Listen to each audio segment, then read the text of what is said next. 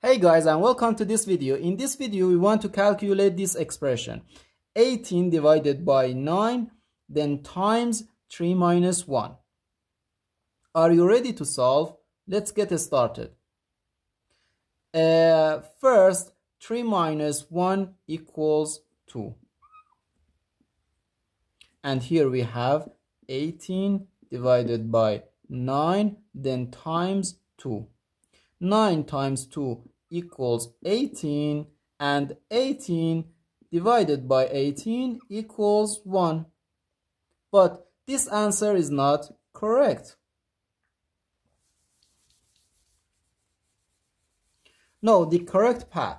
According to PEMDAS, first we have to calculate these parentheses. So 3 minus 1 equals 2. And we have 18 divided by 9 then times 2. So here first we have to calculate this division before this multiplication. Okay, so 18 divided by 9 equals 2, then times 2 gives us 4.